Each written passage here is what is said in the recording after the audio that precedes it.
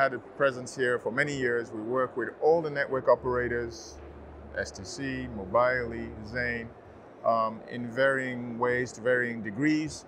And we've worked with them over the years across their 2G solutions, 3G, 4G, and now, of course, 5G. We're providing them innovative solutions that combine all the legacy networks and help them in what is their 5G rollouts today, that obviously is the biggest engagement in the wireless space.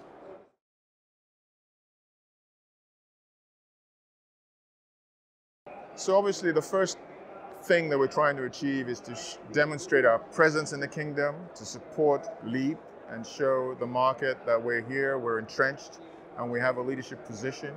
And we certainly want to strengthen that, and we're here to stay, right?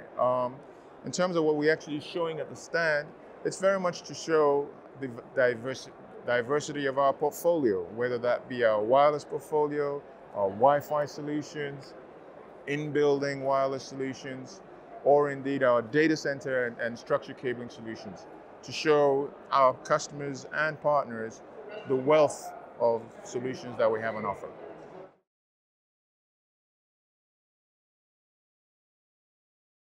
The biggest thing happening in the wireless space, obviously, is 5G, right? So clearly, we feel like we have a big role to play in 5G, starting from when you think about the cell site, what's going on with the cell site, you start from the antennas. We think we have the most innovative antennas in the industry, combining all the legacy solutions with 5G specific solutions in one enclosure, with roughly the same weight, same size. That is very important, and very important issues to network operator. Obviously, we have the RF solutions and conditioning and solutions at the cell site.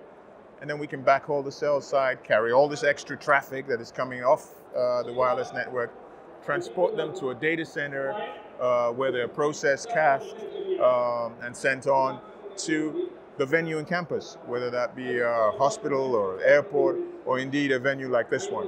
So CommScope has a role to play in 5G, and then transporting all that data traffic that's created as a result of the 5G attributes, gives us more data access, and then transport it, process it, and all those elements of the value chain, we have a contribution to make.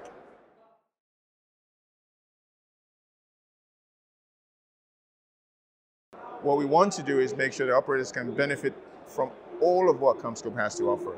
Many of our customers today work with us in one area or the other.